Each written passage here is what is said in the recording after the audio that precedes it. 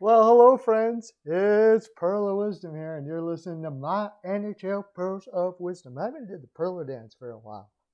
People have been writing about it, so here you go. Pearl dance for you. All right. I like to do that sometimes. You want to learn how to do it? You can go to Perlo's House of Spanking, and that's a great place to go to when you really need one. And in the back, you'll find we do Perlo dance lessons there, right beside Chinky's house of Pilates and yoga, right beside there. Ask for Poon, and tell them Perlo sent you. I get free stuff when you do that. Okay, we're gonna look. We're doing a series with Eichel traded to every team.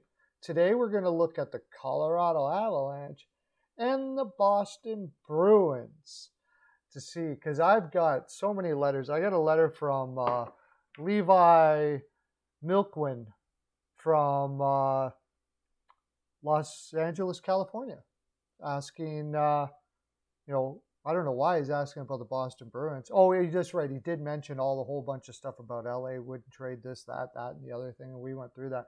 But he said, what about the Boston Bruins?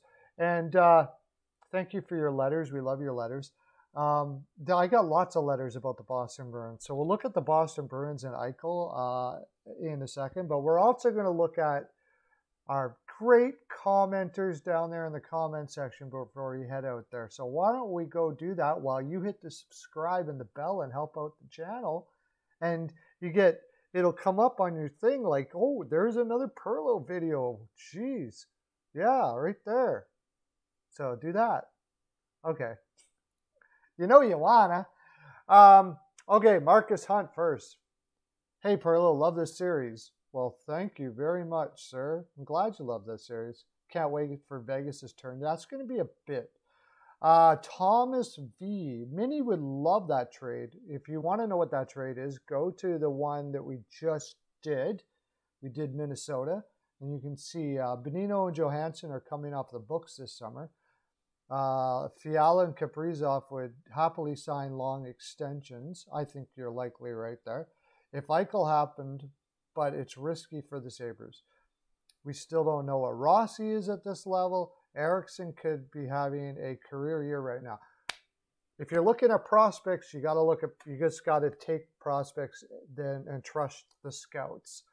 From everything I've heard about Rossi and what I've seen about Rossi, he's going to be a beast centerman. How much of a beast centerman? I think he's going to be a number one centerman. He's just freaking unbelievably, I know he's on the small side, but he doesn't play at all on the small side. And he's super fast. He's gritty. He has awesome, he's an awesome competitor. I love the guy. And Eriksson Ek, to me, I've been talking about him for like 3 years. I say that in the video. I love him. Now, that wasn't the only thing that was part of the package. There was probably Dumba, O'Rourke, great prospect in the Minnesota system, a couple first-round picks. There was a big package of players there and that was assuming that, as he mentioned here, that Kaprizov was not part of the deal and Fiala was not part of the deal. If you put Fiala in, it would change things up. Go check it out. But thank you for your comments. I just wanted to mention that Rossi, because you mentioned Rossi, we don't know what he is. Well, I mean, you never know. Never take a prospect then, because you never know what any prospect is. But there is a high percentage, a very high percentage. The Rossi's going to be very, very good. Harry Crump. See, this is the kind of stuff I find interesting with the comments that we have here, and why I love the comments so much. The Flyers aren't trading Coots. He's a better two-way player than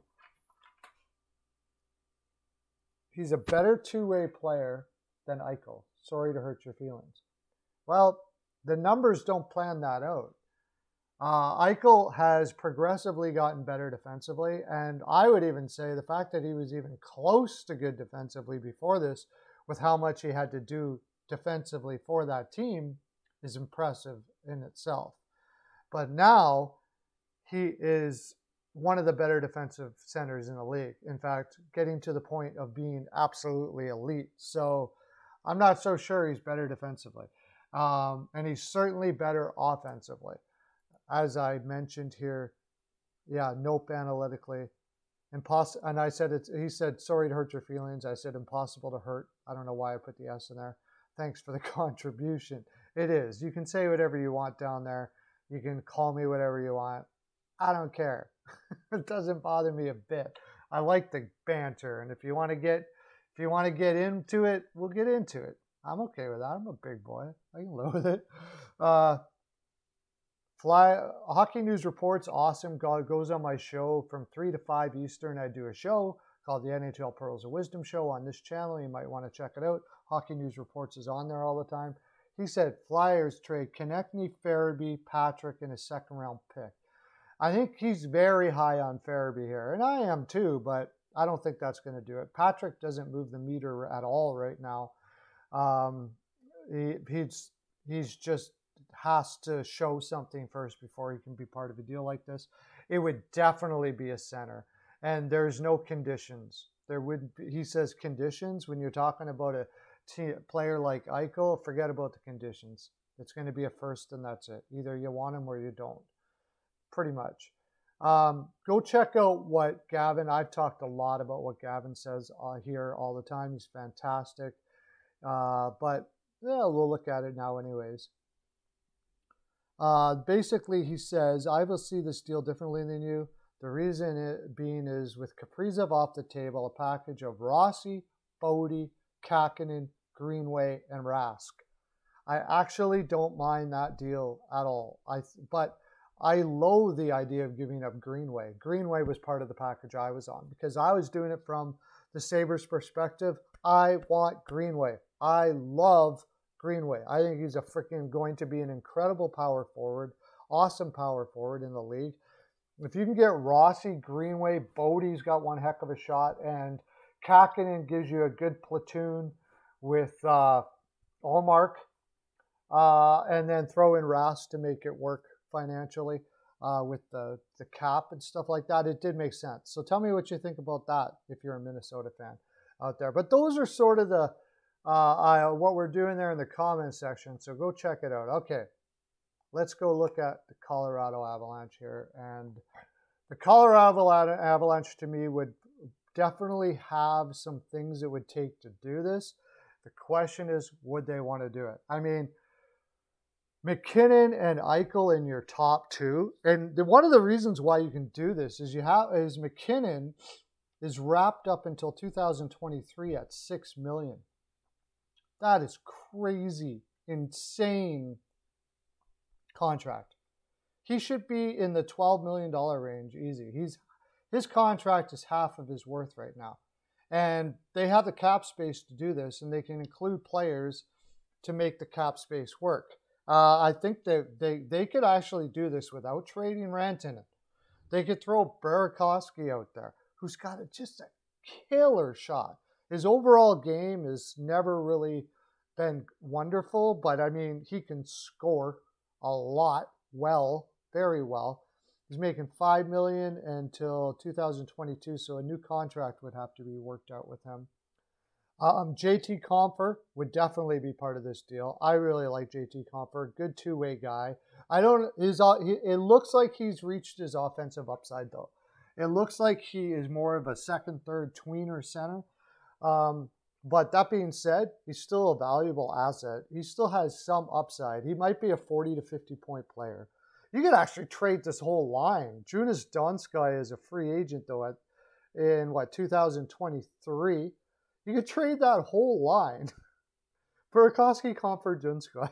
Donskoi had an incredible year this year. What did he score? Like 25 goals? Something like that? Best, for sure, a career year. No, he's 17 goals. He was on pace for something like that. 31 points in 51 games. He had a really good year. You could trade that whole line, and still, this is what's amazing. You could trade that whole line, and you still got Brendan Saad. You can bring Tyson Jost up there. Or, sorry, you'd have Eichel in the middle here, so you could put Saad up there, re-sign him again. When is he? Yeah, he's a free agent now. And they have young players coming up. Kiefer Sherwood has been playing. He could play in your bottom six. Kaut, I don't have him here. He's probably pretty close to ready yet, and he's looking really good. It would thin out their team quite a bit, and I don't think they would go that direction. But I'm just saying they could probably do it and still get away with it and still have some free agent money to fill out their roster too. But the whole thing that gets your mouth watering here is the McKinnon Eichel 1-2 punch. Holy crap, buddy. That would be insane. But as it stands, Burakovsky comp for sure. I think you're going to have to get rid of one of your defensemen that you love. I think you're going to have to. I'm talking, if I'm there, I'm all over. I'm trying to get Samuel Girard. And I know they're hating the idea. Hating it. But Samuel Girard, JT Compher, and I know Buffalo doesn't necessarily need defensemen, but when you're getting a Samuel Girard, you can work it out somehow. You can trade one of the defensemen, get some more picks or what have you. So it'd be that. Their first-round picks are not all that valuable. But they're still first-round picks. They could give up 2 first-round picks. Bo and Byram. Maybe, see, that's the thing. They could even keep Girard and give Bo and Byram. I would be very happy with Bo and Byram in that trade as well. He is fantastic defenseman. He's only 19 years old and he's crushing it already. And they can get away. They got Connor Timmins, and they probably have other defensemen coming up because they have surprise defensemen coming up all the time. So you could focus around Bo and Byram, JT Compher, Jonas Donskoy, or Burakovsky, one of the two, first-round picks. Excuse me. And you could even throw in a couple prospects, like BC-level prospects, just to boost it up a little more. It wouldn't really hurt them all that. Jean-Luc Foudy or something like that. So much depth on this team, and that would be a cray-cray move. So tell me what you would think. I mean, Colorado could just say, you know what, we're good. We got our superstar. We have, I forgot, that's not even including Kadri. JT Compher's not even supposed to be there. That's Kadri. They could, depending on how they feel about keeping Kadri, they could try to put Kadri in the deal. I'm not sure I'd be interested.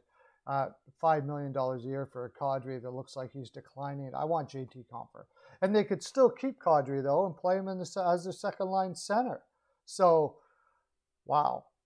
So much depth on that team. So many options that they have. Something I want to look at it. I'll pass this out to Colorado Avalanche fans out there. Actually, I think my Facebook group, Colorado Avalanche, is not allowing me to do that sort of thing. So I won't be able to do that. But tell me what you think if you're a Colorado Avalanche fan. What do you think about that? All right, Boston Bruins. This would be, first of all, let's get this out of the way right away. Everybody's going to say it's very unlikely because it's within the division. And I have to agree with you. It's going to be very difficult to do this deal. Being in the division, I think Boston would have to give up a little more. And I don't know if Boston has what it takes here. I think without a doubt, the only way this deal gets done is if Charlie McAvoy is in the picture. And as much as I don't think Charlie McAvoy is as good a defenseman as Eichel is a forward, although it's close, it could be close. He's still got upside. He's only 23 years old. He's starting to put up points on the board. I think they only do it if it's a straight across, and even then I don't know. Because he's just too important to their defense. Sometimes value to the team is more important than whether a player is better than the other player. And the value to McAvoy to this team is too enormous. You take him out, and this defense is just not good enough. So I doubt very much that they're going to be able to be in on it. Without McAvoy in there, I mean, Krejci's going to be a free agent, and he's too old. It would have to be like DeBrusk, Coyle, and basically all your prospects. Saxonician, Jack Studnicka, Ahu Vakanainen, Zaboral, just basically rip your whole. You might I mean, you might get away with it if you throw Swayman. Swayman looks like such a beast, but I don't really think Boston is a huge option here. If you're a Boston fan, let me know what you think. If you're really interested, throw a package together. Tell me what you think. I think we can do one really quick one here again, just to add another layer to this video. What are we at? Yeah, 15 minutes. Okay, let's do one more. Let's do one more, a bonus. We're going to do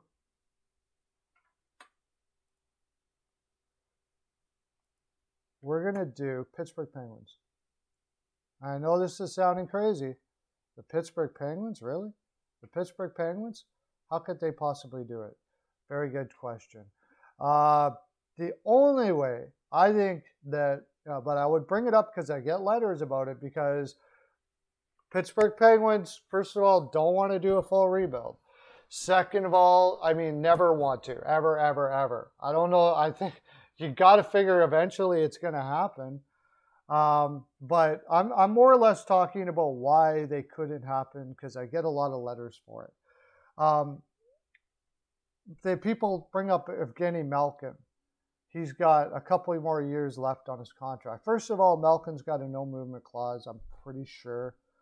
Yeah, he's got a no movement clause. I doubt he's going to go to Buffalo. Second of all, he's too old. Why? If I'm going to make a deal like this, as we've looked at the other teams, Chris Letang is brought up in this deal.